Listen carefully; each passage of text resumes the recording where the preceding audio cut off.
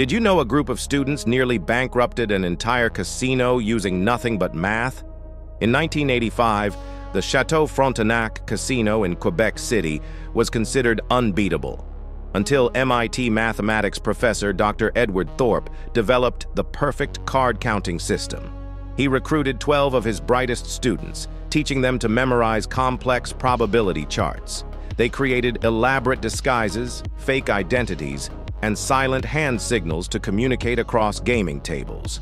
For months, they rotated between blackjack, poker, and baccarat tables, never staying long enough to raise suspicion. Their winnings grew from hundreds to thousands, then tens of thousands each night. But greed made them careless. They started placing larger bets, staying longer at tables. On March 15th, during their planned final score, security noticed the patterns. Mid-game, with $847,000 in chips on the table, guards surrounded them. The confrontation was swift and brutal. By then, they had already won over $2.3 million. The casino nearly went bankrupt, and the students disappeared into the night. Perfect math had beaten the house.